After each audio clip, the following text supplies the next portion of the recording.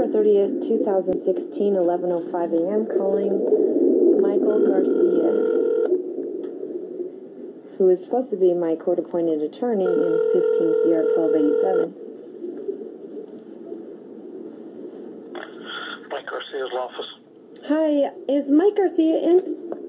He won't be back till Tuesday. Oh, okay. I need to leave him a message. Does he have an answering machine or I'll just take it anyway. voicemail? Who's this?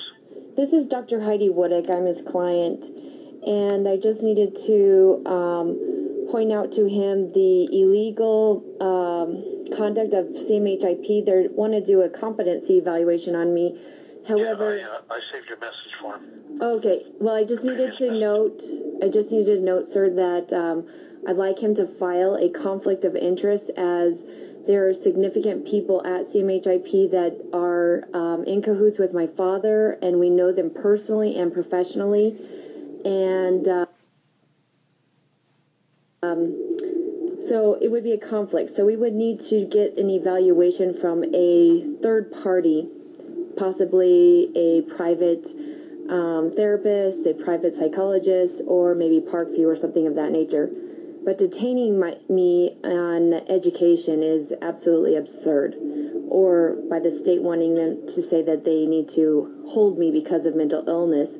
If I'm competent to proceed, that would be a kidnapping. So I just wanted to bring that to his attention, and thank you for relaying the message for me. I greatly appreciate it. Can I give you my phone number? I have it. I think you left on the other recording, but okay. Go ahead.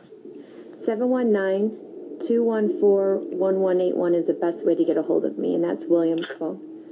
All right. Okay. Well, I'll talk to you after the first of the year. Thank you for taking my message. Bye-bye. Have a good day. Thank you. Bye.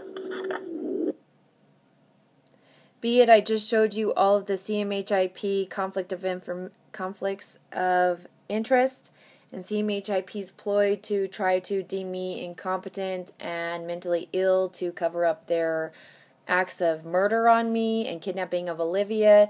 And then my attorney doesn't step up and on my behalf and quash the order is actually legalized misrepresentation. There's no threat whatsoever made to him, just asking him to do his duties within the scope of the law.